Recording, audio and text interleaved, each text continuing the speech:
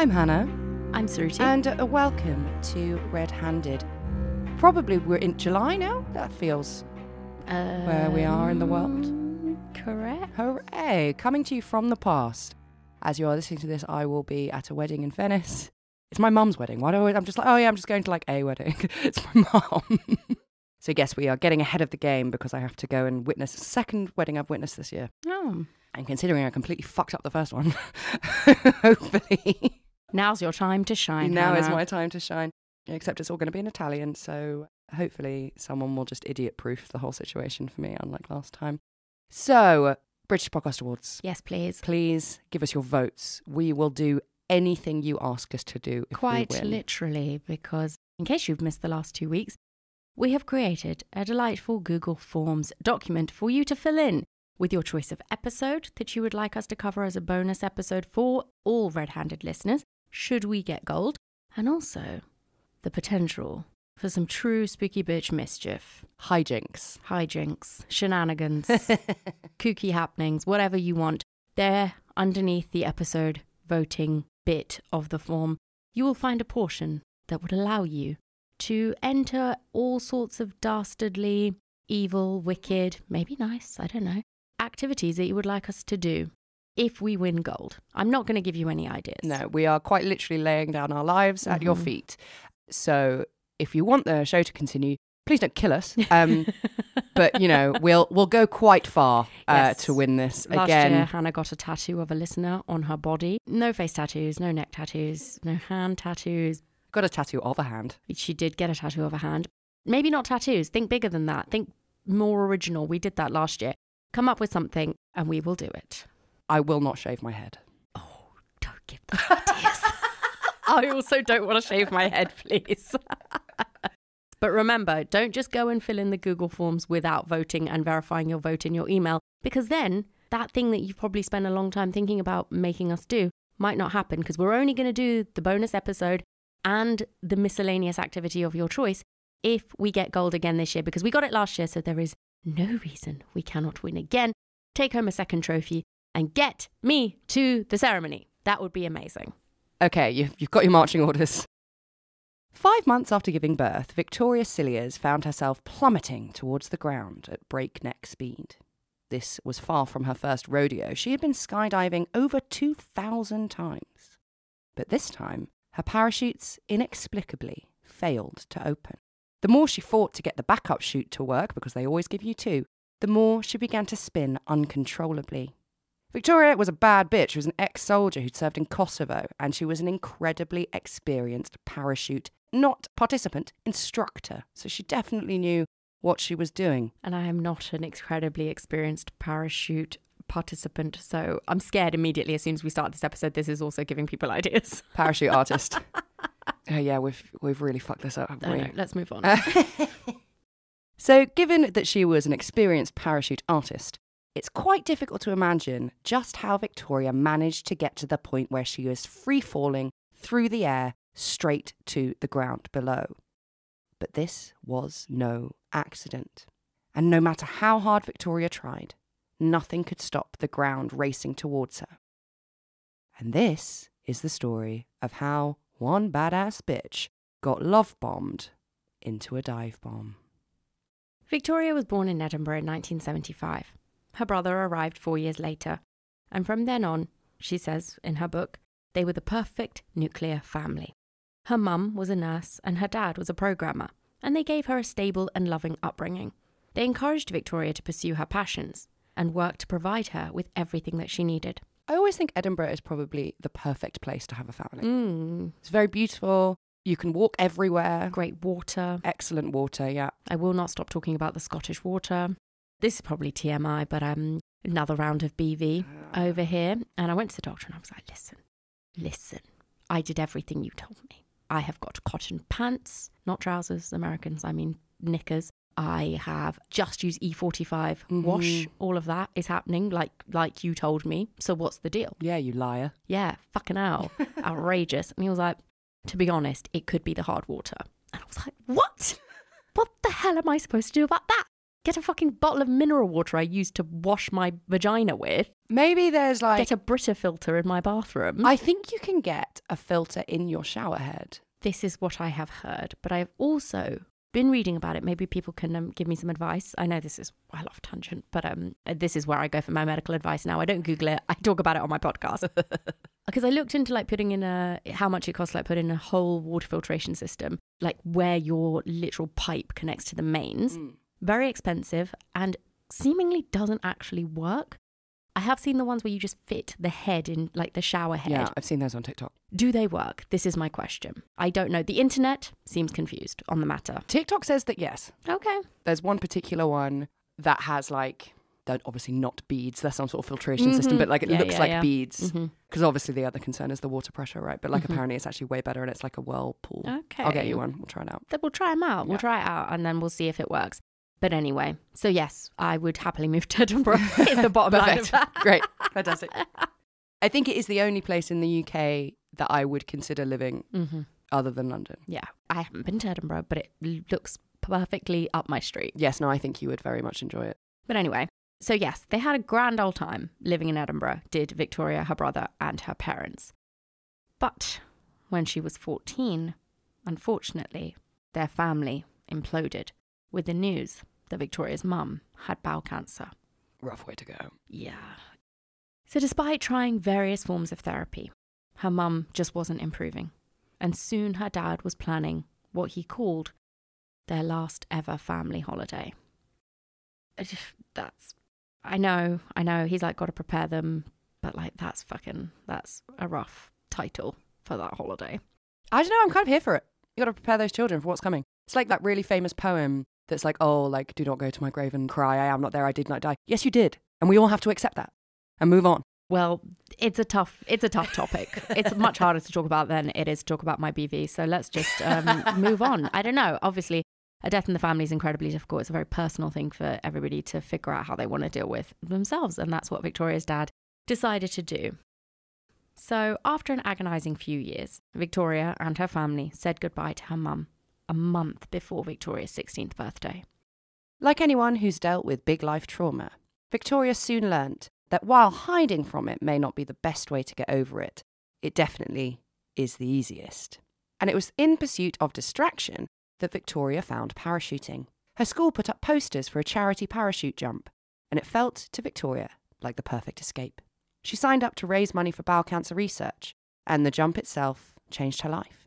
She's written about how the anxiety and pressure of life seemed to get blasted away the moment she left the plane, and how several thousand feet above the world, all her problems seemed a very long way away. 4 years later, looking for an escape from boring Glasgow, and those are Victoria's words, not ours. No, fucking love it. Love it in Glasgow. I love Glasgow. I've only ever had a good time when I've been in Glasgow. But looking for an escape from her hometown, because everyone thinks their hometown is boring as fuck. So that's how she feels about Glasgow. Victoria ended up joining the army. The combination of stability and adventure seemed too good to her to pass up. And what she did during her time in the army is something that we think has been absolutely glossed over or misinterpreted in all of the news stories about this case, because this case was very, very widely reported on, multiple documentaries, people were mad for it. But this bit is not usually very accurate, because Victoria is often described as a, quote, physiotherapist working for the army, or as a medic for the army. But this doesn't really do justice to her role, because Victoria was an officer in the Royal Army Medical Corps. So in the army, you're a soldier first, and your trade second, which meant that Victoria was a soldier before she was a physio. She carried a gun and got shot at just like everyone else. In 1999, Victoria was even deployed to Kosovo to work in a field hospital. In her book, Victoria describes how, when they arrived in the abandoned building that they were using as a hospital, it had absolutely no running water, no electricity. It didn't even have glass in the windows. Now, we don't have a huge amount of time to get into what exactly the war in Kosovo was about, but you will know, if you know anything about it, that it was an incredibly bloody one that lasted just over a year. It was basically fought between what was then the Republic of Yugoslavia, which is now Montenegro and Serbia, with or against an Albanian rebel group over the Kosovo region. NATO soon got involved, and after a 78-day aerial bombing campaign, the war ended with 5,000 soldiers killed in action and over 8,000 civilian lives lost. So yes, needless to say that Victoria was absolutely in the thick of an incredibly brutal war. Victoria was sent out as part of the NATO intervention and spent a lot of her time during the conflict travelling as part of an armed convoy. Victoria would leave the safety of the field hospital every day to treat soldiers and civilians caught on both sides of the war-torn nation. In her book, Victoria talks about a young girl that she met towards the end of her tour. Both the girl and her sister had been shot in the arm and then forced to watch on as the rest of their family was executed in front of them. It was down to Victoria to try and help the girls recover the use of their arms. How many CEOs have you sent to space thanks to subscriptions you've forgotten to cancel? If you're anything like me, then that is quite a few. So it's time to get our own back. Let's bring those billionaires back down to earth with Truebill. Truebill is a great new app that I've been using to find all of my unused subscriptions and get rid of them. Vanish those bitches. So Disney Plus, for example, I've been paying for, and it's useless because I have all of those films completely memorised, frame for frame, in my head, so what's the point? Really though, I wasn't using Disney Plus and I cancelled it, and now I'm saving real money thanks to Truebill. On average, Truebill saves people $720 a year, and I can completely see why. Companies make it so difficult to cancel. But with Truebill, that's a them problem. It's just one tap. And then your personal bill butler comes in and takes out the trash. Truebill has over 2 million users and has saved them over $10 million. Users like Jennifer B, who said, "With your help, our family has saved $587 per year on unnecessary subscriptions. I really didn't understand how Truebill could help me until we decided to save for a very large home purchase." Get it, Jennifer B. So don't fall for subscription scams. Start cancelling today at truebill.com/redhanded. Go, right now, no one's looking. Truebill.com/redhanded. It could save you thousands a year. Truebill.com/redhanded. Victoria, like many before and since, struggled after returning home. She says it was always difficult listening to people's everyday problems and worries when she'd seen the horrors taking place just a few hours away by plane. She eventually found her escape in the same way that she did after her mum died: skydiving.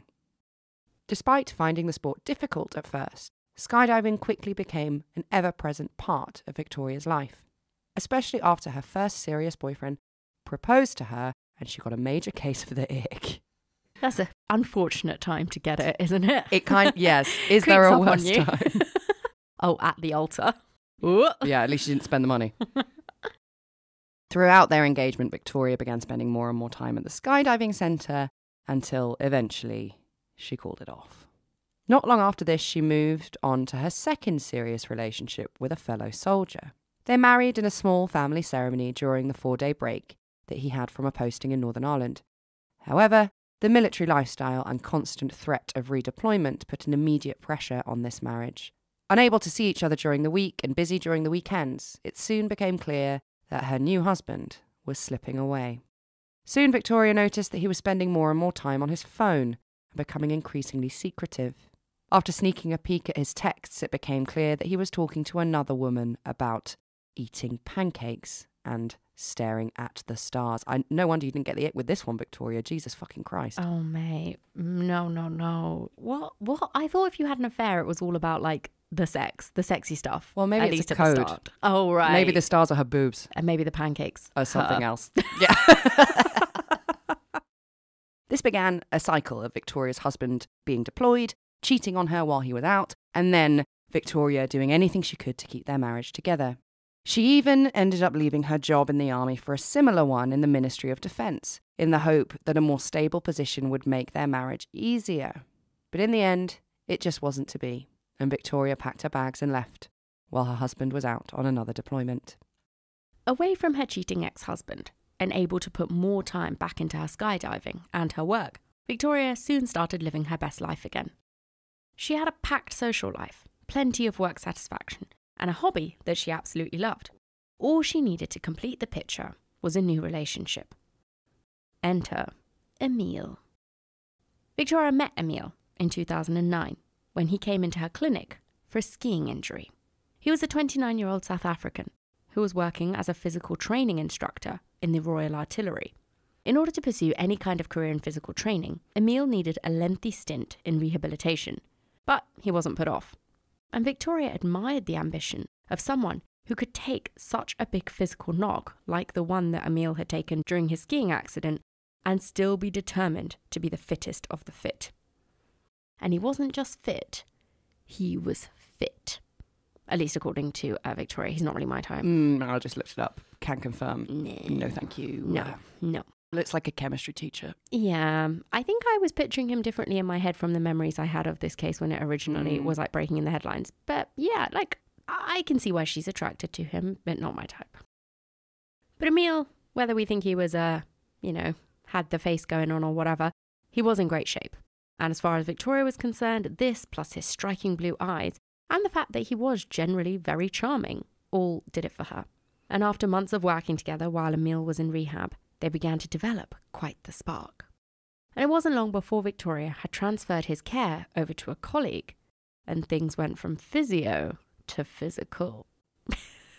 Let's get physical.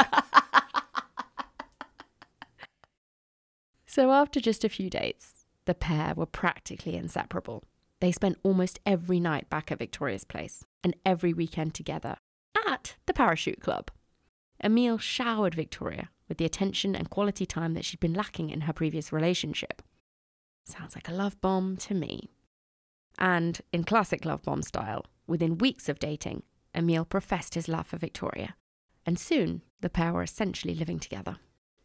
This whirlwind romance and passion came with a new kind of intimacy from Emil.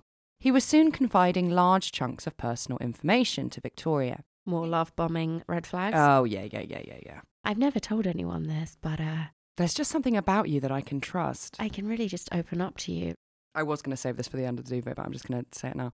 So you're familiar with the term hot girl summer. Hot girl summer is over. This summer is plot girl summer. Oh, I thought it was feral girl summer. No, plot girl summer. Do it for the plot. Do it for the side plot. The subplot, just do it. Do it for the plot. I've been living my life like that for 10 years, though. I was plot girl. I was plot girl decade. I just side quest. All of my dates were side quests. Yeah, no, well, we were talking about that with Dan, weren't we? It's not a bad date, it's a side quest. Exactly. Exactly. Ladies, gentlemen, everyone, if you go on a bad date, don't worry about it. It's just a plot. It's a side quest. Side quest. Don't worry about it. So Victoria was far from having a plot girl summer. She was learning all sorts of things about her new boyfriend. He told her that he had 2 children and still spoke to their mother, Carly. According to Emil, he and Carly had just been hooking up when Carly got pregnant, and the pair had decided it would be best if they just got married so Emil could stay in the UK. Emil also told Victoria how his ex was work-shy, lazy, had never really gone back to work since she had their first child. Another red flag, if he's slagging off his ex, probably don't get too heavily involved because one day that's going to be you, my friend. Yep. He also told Victoria that he never really loved Carly and they only had another child so that their first kid would have a sibling. That seems like an unusual. Well, it's kind of like, what's that horrible book? Oh, My Sister's Keeper. Oh, yeah. Do you know what I mean? Yeah. Here's a friend we made for you. Yeah, right. I mean... And if you ever need an organ, she's got loads. Yeah, she's got plenty of orgs. He said about his ex that he felt duty-bound to get her pregnant again.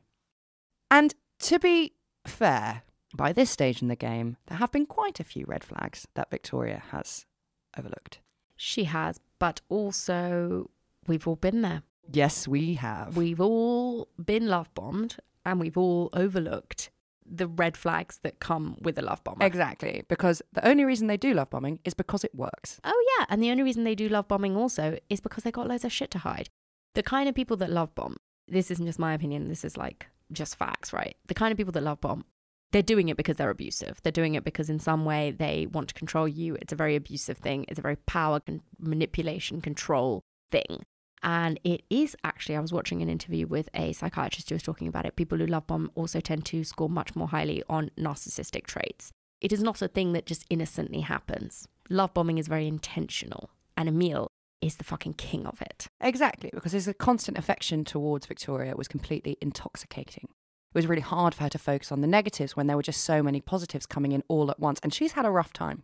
The first big bump in their relationship came the first time that Victoria met the ex, Carly. The pair met so that Emil's ex could feel comfortable letting the kids stay at Victoria's house. That bit wasn't the bump. Yeah, that's fair enough. That's fair enough.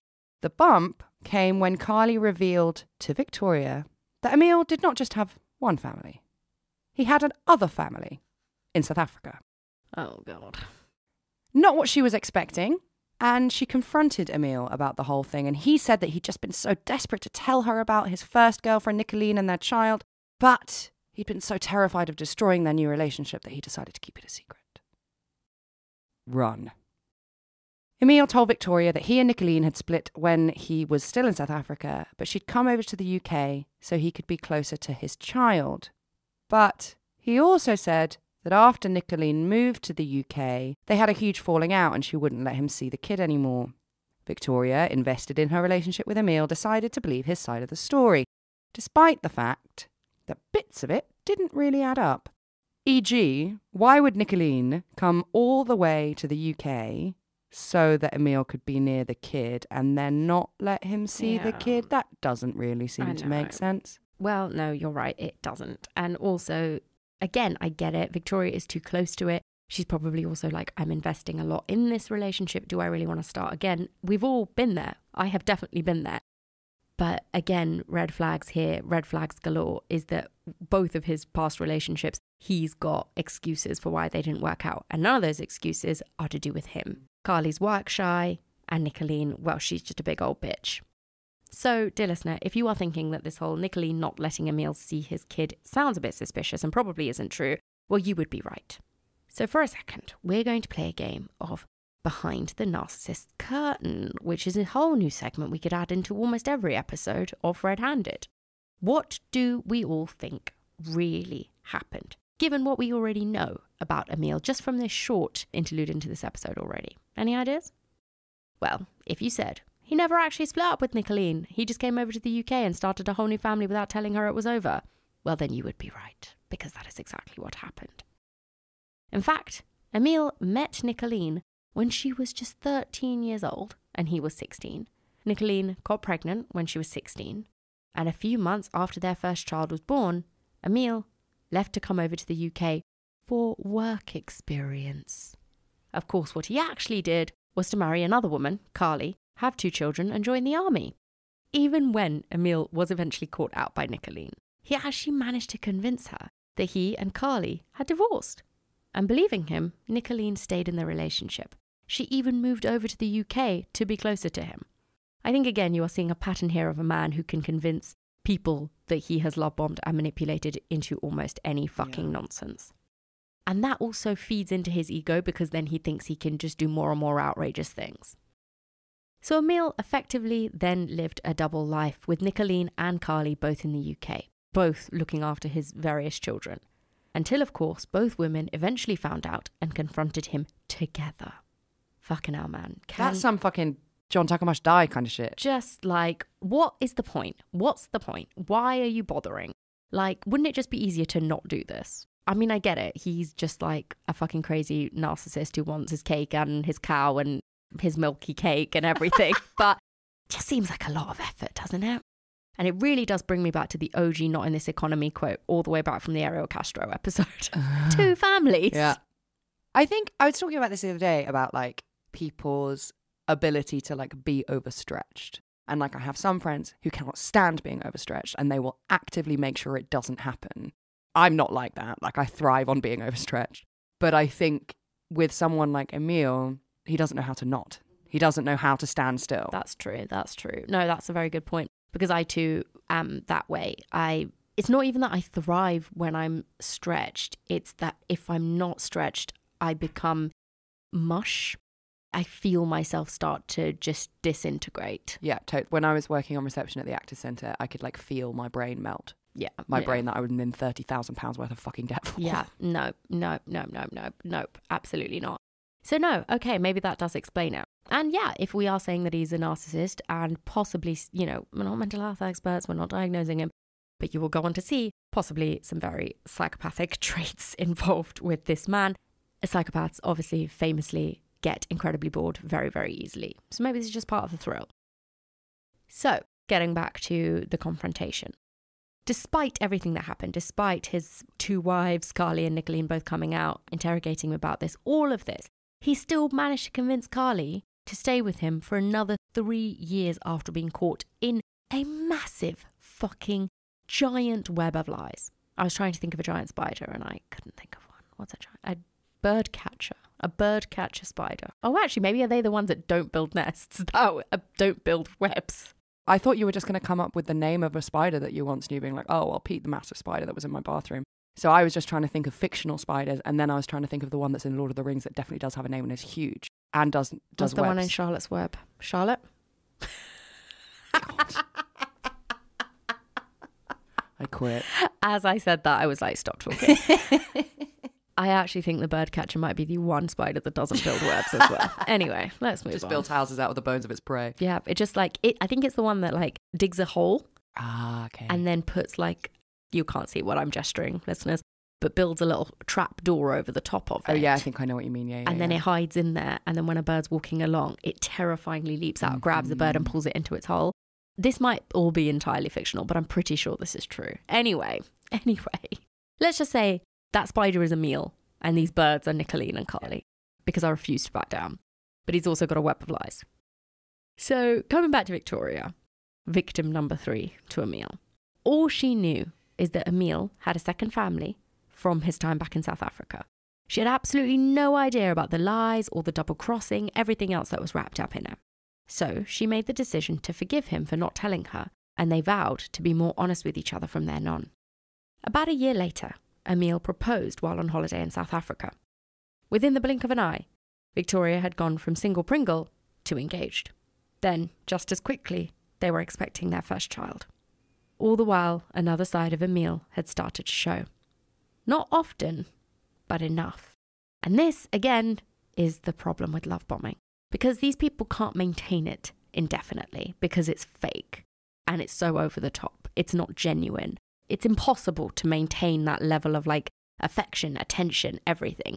So their true colours will eventually start to show. And the first time Emil's other side really sort of bothered Victoria was after she miscarried 12 weeks into her first pregnancy. Did you know that I think it's either like 32, it might even be 30. If you're pregnant after you're 30, it is a geriatric pregnancy. That is the medical term. After 30? Mm-hmm. Fuck you. That's outrageous. Yeah, so Geets, her baby's due in August, she's like borderline geriatric pregnancy because she's 30. That's horrendous. Oh no, 35 apparently. It's older than... I was like, thank fuck for that. That's outrageous. Okay, older than 35, you're a geriatric pregnancy. Can you just pick another word? Well, I also feel like that's obviously quite an antiquated... Like my mum had my brother at 41 20 years ago. So like, you know, I think maybe the language just hasn't moved on. Yeah. Anyway, so yes, Victoria had a miscarriage 12 weeks into her pregnancy, but because it was still considered to be quite early in her pregnancy, Victoria took the brave decision to let the embryo leave her body naturally. And as difficult as this entire scenario would have been, it didn't seem to bother Emil much. He still insisted that Victoria come on a lad's trip to watch the cricket, driving them to London just hours after Victoria had started to bleed. I mean, again, here you go. This is when you're starting to see it. This is the kind of man that Emil is, if everything else wasn't incredibly obvious already. And a way that Emil had managed to mildly convince Victoria to go along with this is that he promised her they would be staying in a nice hotel. But when they arrived in London, it turned out that this hotel was actually a communal hostel with nothing but roll mats and sleeping bags. Can you imagine just having had a miscarriage and then being forced to sleep in a fucking hostel and then go watch a game of cricket? No, I hate cricket. I love cricket. Still, no thanks. A hostel. I know. Yeah. And, fucking hell, when Victoria rightly voices her issues with this trip, Emil just refused to leave, saying that he couldn't bail on his mates. And he forced Victoria to make the hours-long drive home alone while she was still bleeding from the miscarriage. I mean, you can just imagine how that conversation goes down. She's like, I really don't want to stay here. I'm in so much pain. This is horrendous. I'm incredibly traumatized by what's happened. I need you to be there for me. He's like, well, I can't really leave my mates. But if you want to go, here are the keys. Ugh, fucking hell. It really just does make you sick. But despite all of this, They went ahead with the wedding. It was a lavish fairy tale ceremony in South Africa. The location and style of the wedding weren't really Victoria's first choice, but at the time it felt like it was the best day of her life. And 8 months later, Victoria gave birth to their first child, a girl they called April. However, under the surface, another Emil-shaped problem was beginning to rear its head. Debt. Classic. Absolutely fucking classic with this kind of personality profile. I would be shocked if debt weren't involved. Victoria had already paid off a big chunk of Emil's debt when they first moved in together. He blamed it all on his ex-wife Carly, what a surprise, and he said it was because she refused to work, so he'd taken out loans to make ends meet. But after April was born, Victoria started to notice bigger chunks of money leaving their account. At first, she put it all up to extra spending on their newborn. After all, it was their joint account and Emil had been buying all of their new baby things. But things became a bit hard to rationalise when Victoria found an online shopping order in a name that she didn't recognise. And then she found an overdraft, and even a loan. Victoria suspected that the money was going on Emil's expensive hobbies, which were climbing, cricket, photography. They are not cheap things to be doing. But every time she brought up his spending, he put the blame on her for not trusting him and giving her excuses about work, not paying, or a problem at the bank. With a new baby to look after, it was easier to just push the money problems aside and just focus on the good things. Their perfect little family. In 2013, Emil brought up the idea of moving house so that they could have another baby. Despite struggling to get a mortgage because of their low credit score, the promise of a new home and a fresh start was enough to keep Victoria's mind away from Emil's shortcomings. I know it's summer. The sun's out and everything feels warm and fuzzy. The last thing you want to think about is life insurance. But life insurance is important, especially for you parents out there.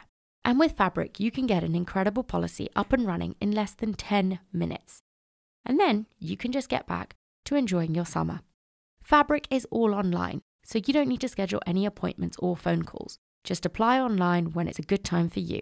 And like I said, it takes less than 10 minutes to apply. See your quote and then customize it for your family's needs. You could be offered coverage straight away with no exam required.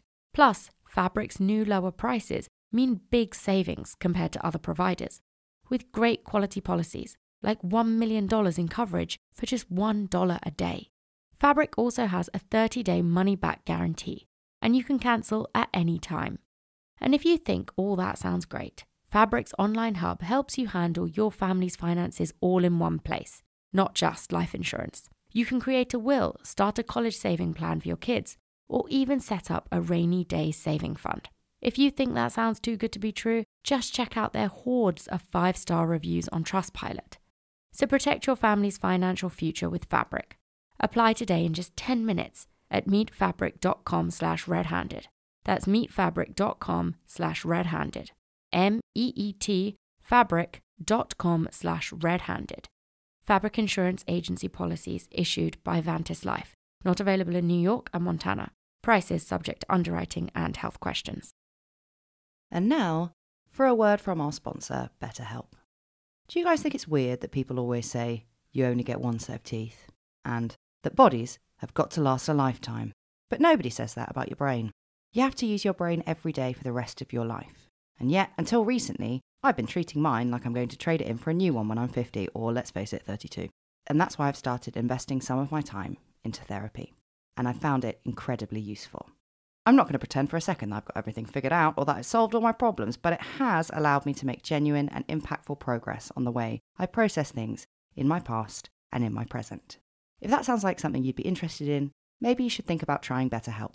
BetterHelp is online therapy that offers video, phone, and even live chat therapy.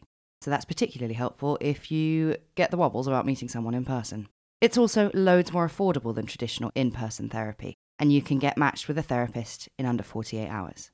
And our listeners get 10% off their first month at betterhelp.com/redhanded because we're just that nice. That's betterhelp.com/redhanded. When Victoria eventually became pregnant again, the couple fell into another family bubble for a short time. But the bubble burst a lot quicker than it had with baby April, and Emil seemed over it. before the pregnancy had even really begun. Emil's lack of interest seemed to mark a definite change in their relationship. He was becoming more and more distant by the day, and during her second pregnancy, Victoria got a call from the mother of their 16-year-old babysitter. Assuming it was more money problems, she expected to hear that the young girl hadn't been paid or something like that. But the truth was a lot more concerning. I feel like we could do another peek behind the narcissist curtain at this point, because would everybody like to hazard a guess as to what the 16-year-old babysitter's mother is calling Victoria Cilliers about, if it's not money? Sesame Street. Unless they had a very special episode about what I'm about to tell you about. Which one would hope? Which one would hope? No, it is not. Because the truth was that Emil had been sending the young girl inappropriate messages, asking if she had a boyfriend and telling her that she looked good that night. The girl's mum even had the screenshots to prove it, because obviously Emil would just fucking delete all the texts. So when Victoria challenged Emil, she was once again met with rage. And this, again, we've talked about this so many times, abusers' classic tactic. When you confront them with a valid concern, grievance, issue, they fly off the handle, because it's to train you into not bringing things up again, because you'll be too scared to incur their wrath. So Emil flew off the handle, accusing Victoria of having trust issues and blaming it on her last husband for cheating on her. Even when she showed him the screenshots, Emil was adamant that he must have been hacked. Oh, for God's sake. I know. Fuck you. It's not quite as bad as there was a problem at the bank. Yeah. But it is such a ridiculous Maybe excuse. it was that banking problem, and that's what I got hacked by. Yeah, and the great banking problem of whenever year this is. Excellent. So now heavily pregnant and desperate to believe her husband wasn't a wrong'un, Victoria went along with it. As their relationship worsened, so did Emil's spending habits. Now there was money disappearing from Victoria's saving account in bigger and bigger chunks. And on top of this, there were emails from other women and local sex clubs.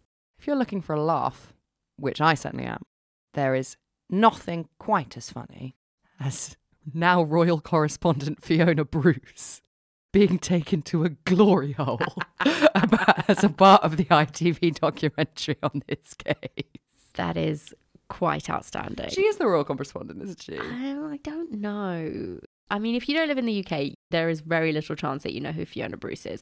But Fiona Bruce is she's like an instantly recognisable top-level journalist in this country. And she used to do Antiques Roadshow, and apparently it was very difficult to work with. Oh, and did you know that I just Googled Fiona Bruce. She was the first ever female newsreader on the BBC. There you go. So there you go. To Crime Watch, I think that's probably what people know her for the most, just looking very serious. And she started off as a researcher on Panorama. So she's like top tier. She's just in this documentary, though, just hanging out near a glory hole. Towards the end of Victoria's pregnancy, things reached a tipping point after Emil started taking a series of what he called work trips abroad. You're in the army, mate. He can't say work experience anymore, though. God. Emil emailed Victoria saying, "Talking to you over email is a lot easier because you get too emotional when I talk to your face. I'm not sure how I feel about the marriage." A breakup email. Oh, it gets worse. A breakup email that he sent to her from his telephone as they were sat next to each other on the sofa. No. Yeah. Did it even have the thing at the bottom being like, "Sent from my iPhone. Please excuse any typos. This was sent from my iPhone." Jesus Christ, this fucking piece of shit. It's terrible. It's just awful. So a tired and downtrodden Victoria went along with the email conversation for a bit before calling an end to all of that nonsense. After a brief actual conversation with their mouths on the sofa, Emil made it clear that he was moving back into the army barracks, but that he'd be around to support the new baby. Oh yeah, I'm sure you'll be a great support with a new baby. Dumping your wife by email when she's pregnant with your fucking son? I don't think so, my friend. And he's already got 3 kids. A few months later, their second baby was born and they called him Ben. Oh, sorry, he's already got 4 kids. Yeah. True to his word, Emil did stick around to be with the baby, but had absolutely no interest in Victoria whatsoever. And then, once Victoria and Ben had recovered from a mildly complicated birth and they went home, Emil started to show the first signs of interest in their relationship that he had for a really long time. He insisted that Victoria and Ben come home as soon as possible so they could be a family. But once they were home, Emil suddenly announced that he needed to sleep at the army barracks that night because he had an early start. And Victoria and the kids were home alone. Victoria woke up the next morning to the smell of gas coming from the kitchen. She rushed around the kitchen to find the source of the smell. Panicking at the idea that her house was filling up with flammable gas, Victoria searched desperately for the source. Eventually, she managed to find the valve that shut off the gas for the whole house, and she could relax for a moment. But she still couldn't work out exactly where the gas was coming from. Until, that is, she noticed that just above the small lever was a small piece of piping covered in crusted blood. She turned the gas back on, and instantly it rushed out of the blood-stained pipe. Clearly, someone had hurt themselves while loosening it. This fucking lazy prick, sorry, spoilers, couldn't even bother to clean the blood off of the pipe that he had hurt himself on. What a fucking twat. And Victoria, as she saw this, noticed that there was also blood in the kitchen, suggesting that someone had injured their hand and then wiped it on the surfaces, and then not wiped the surfaces down. So after shutting off the gas, Victoria texted Emil to ask if he had fiddled around with any of the gas piping. He said he hadn't, and asked if the stove was working. Victoria said that she wasn't about to find out, as it would blow the house skywards. Imagine your wife, mother of your 2 children, being like, the house is full of gas, and the first thing you say is start a fire. It's like, oh, I don't know. It wasn't me, but maybe you just want to check if the stove's working? Maybe just start an open flame in that kitchen? So once the pipe was fixed, Victoria jokingly asked Emil if he'd been trying to kill her. But it was met with the same overreaction that had come every time she'd asked about their money. And then, out of nowhere, Emil suggested that he and Victoria do a parachute jump together. This guy is like some sort of cartoon villain. He really is. Yep. Parachuting, unsurprisingly, considering the 2 children she's just pushed out, hadn't really been a part of Victoria's life for over a year. But the jump centre was one of the places the pair had originally bonded. They did loads of jumps together, and they went to go and pack people's parachutes for money when cash was a bit tight. So they'd spent a lot of time doing parachuting and parachute surrounding activities. And Victoria, now just a few weeks past giving birth to Ben, was just excited that Emil wanted to do anything together at all. True to his old form, Emil organised everything, sweeping up Victoria into the excitement of the jump. However, a few days before they were set to go, he gave Victoria some bad news. He said that he'd been unable to organise childcare for the day of the jump. But he said that he was excited to watch her go alone, and that it would be a nice family day out. As the day loomed ever closer, Victoria started to feel less and less excited about the prospect of falling from an aircraft on her own. But, spurred on by Emil's excitement, she pushed ahead. And when the day of the jump rolled round, the weather was terrible. The family just spent the whole day at the flight centre. However, against his usual grumpy and selfish behaviour, Emil didn't seem that bothered about waiting around. He seemed genuinely excited to see Victoria take the leap. Eventually, the day was called off altogether, but Emil convinced Victoria to go back the following day. When they arrived the next morning, the weather looked just as grim. But eventually, at 4 p.m. on Sunday the 5th of April 2015, Victoria jumped into the Sky Taxi and headed off into the clouds. She had by now gone off the idea, and the bad weather certainly wasn't helping. In fact, the weather was so dreadful that they were doing a much lower jump than usual, giving Victoria less time in freefall, which is obviously the fun bit. She generally felt her days of parachuting were behind her. But a few minutes later, standing in the plane, she held her breath, told herself to just get it over with, and threw herself out of the door. For the first few seconds of the jump, Victoria actually began to enjoy the free fall. But a few seconds later, after she pulled the toggle to deploy her main chute, something she had done literally hundreds of times before, disaster struck. Victoria was expecting to feel the reassuring yank of the parachute slowing her down, but she didn't feel anything at all. That just makes me feel sick. Please don't make me go skydiving. Hannah will have to, literally, you will have to shove me out of the plane. Yeah. And I'll cry. Yeah. But then you will have done it. Then I will have done it. Looking up, Victoria saw that her parachute was completely tangled and it wasn't doing anything to slow down her fall.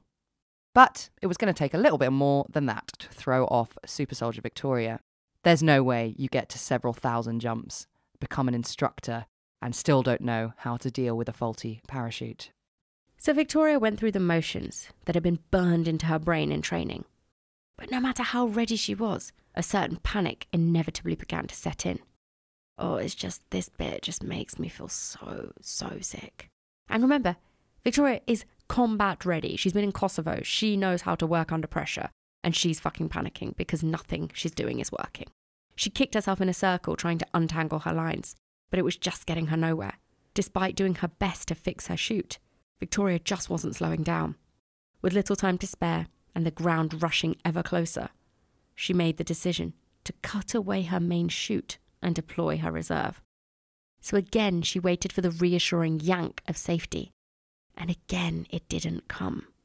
This time she looked up to see that the chute wasn't just tangled, it hadn't properly deployed at all. As she started to try and fix her reserve chute, she knew her time was running out. The ground sped towards her, and she heard a loud metallic thud, and the lights went out. But, miraculously, Victoria Cilliers survived. She woke up in hospital with a broken pelvis, a damaged bladder. This woman's just given birth also. Most of the ribs on her right side were smashed to pieces, and she also had a collapsed lung. Jesus Christ. And this is the thing, it's like, immediately, this is just horrifying because, okay, maybe, I don't even know what the probability or the chances of one of your parachutes not working, but the fact that your actual main parachute and your reserve are not working, and not even just not like tangled up and so like user error, just not deploying at all, the likelihood of that must be astronomically small. I mean, one would hope, otherwise no one would do it. Yeah, and I'm also telling myself that just in case this is something I'm forced to do, which I don't want to. Well, keep talking about it then. In fact, this awful, not even accident, very deliberate thing would have been the end for Victoria if it weren't for these three factors. One, she was a very competent parachuter and had made some progress in slowing her fall by tugging on her steering lines to open her chute as best she could. She managed to slow herself down to about 60 miles an hour.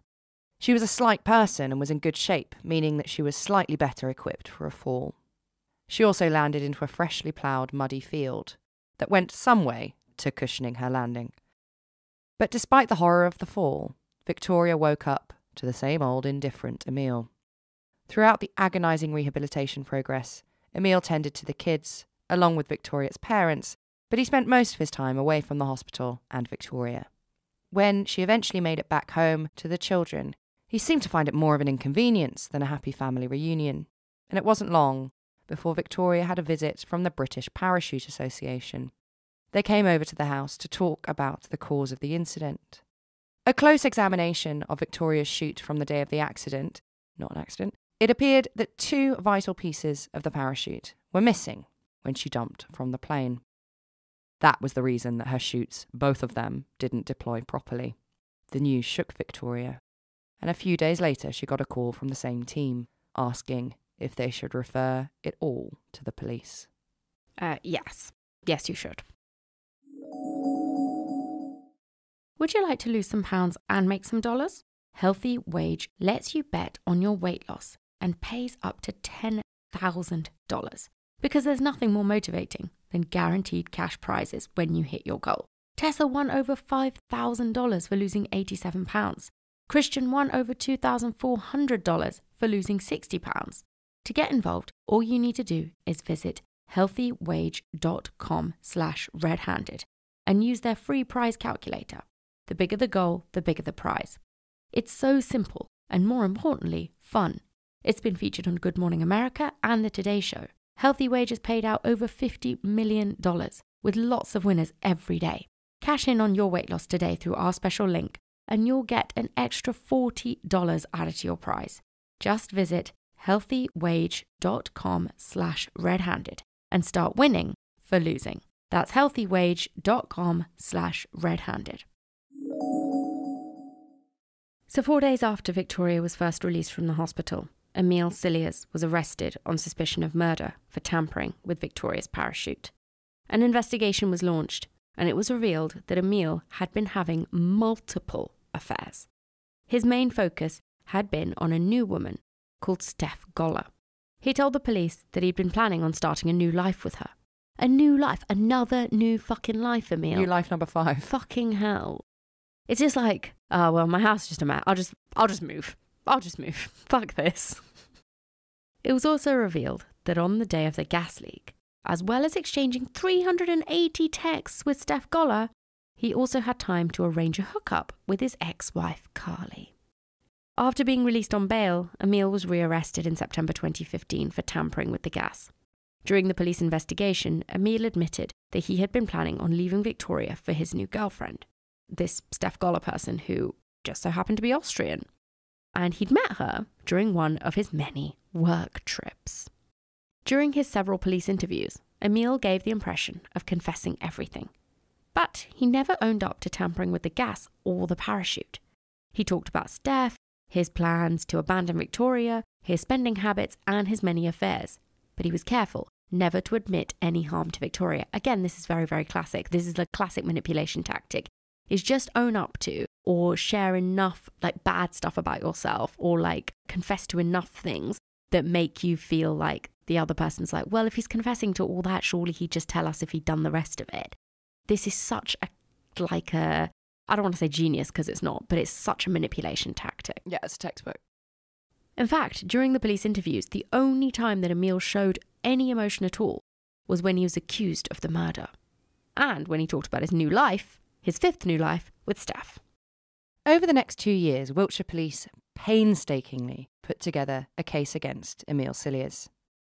Once the case went to court in October 2017, the jury heard how Emil had an unstoppable spending problem. They also heard that after his release on bail, he'd been given a small insurance payout to cover the costs of not being able to return to the family home. He spent that money on video games, a PlayStation and an iPhone. The jury also heard about Steph Goller. He told Steph that Victoria was pregnant with another man's child and that he had the DNA evidence to prove it.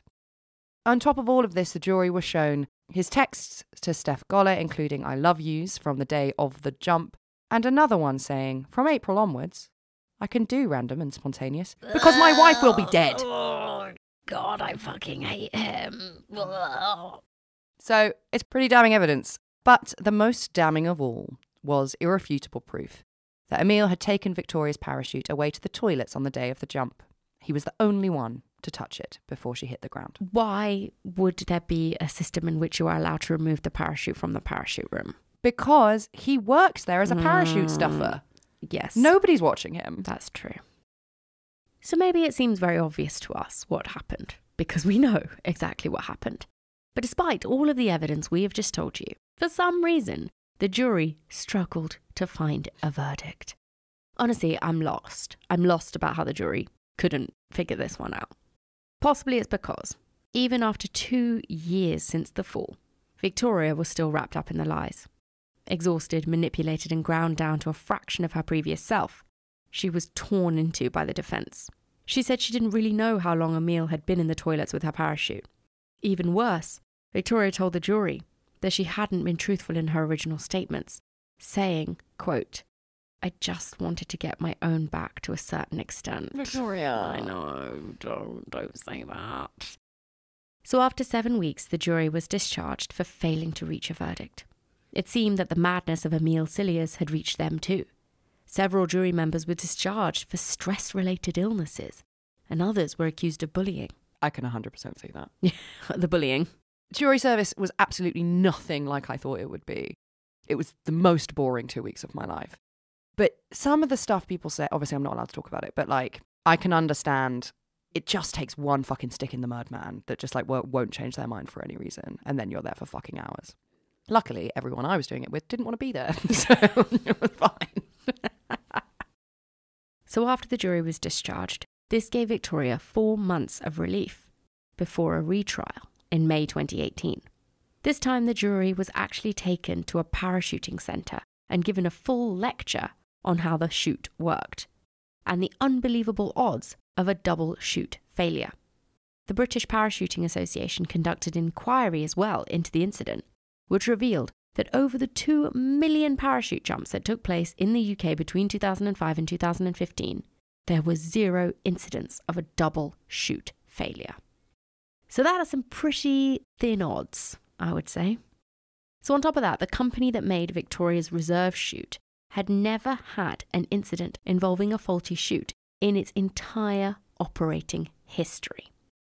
In addition to all of this evidence about the parachutes, there was more of a focus put in the retrial on Emil's text conversation with Steph Goller, where he promised to be more free in April. What was going to change in April? Well, his wife was going to be dead because he would have murdered her. It was also revealed that Victoria's death would have set Emil up with a £120,000 life insurance payment, more than enough to cover his debts. However, it wasn't just Emil who was under scrutiny. Victoria was still coming to terms with Emil's abusive behaviour, and she had become a pawn for both sides of the courtroom. Her witness testimony didn't definitively help the defence or the prosecution. She took the stand effectively friendless and was interrogated intensely by both sides. Eventually, after the lengthy retrial, weeks of being dragged by the courts and the press, Victoria watched on as Emil Cilliers was found guilty of 2 counts of attempted murder and sentenced to life in prison. He was given a minimum term of 18 years. Even when he was convicted, Victoria wasn't sure if Emil was guilty. But, as she said in her book I Survived, by that stage, she didn't really care. We don't know whether Emil ever loved Victoria or any of the 5 women he started new lives with, but what we can say is that Emil's focus and obsession with passionate, fatuous love without any real focus on true intimacy, coupled with his habit of forming intense commitments that he was incapable of following through on, are all pretty symptomatic of narcissistic personality disorder. So for a while, after he was sentenced, Emil tried to keep in contact with Victoria from prison. He sent her constant letters and even phone calls. But for the first time in their relationship, his spell over Victoria was broken. She says that she didn't feel any satisfaction in effectively ghosting Emil, but she said she had to, so that she could come to terms with what eventually became the title of her book, which is, quote, "I fell in love with a charming man and he tried to kill me." Victoria filed for divorce in December 2018 and even had the bravery to take part in a charity parachute jump. Oh my God, I would never, ever just be like, take the money. Fuck it out.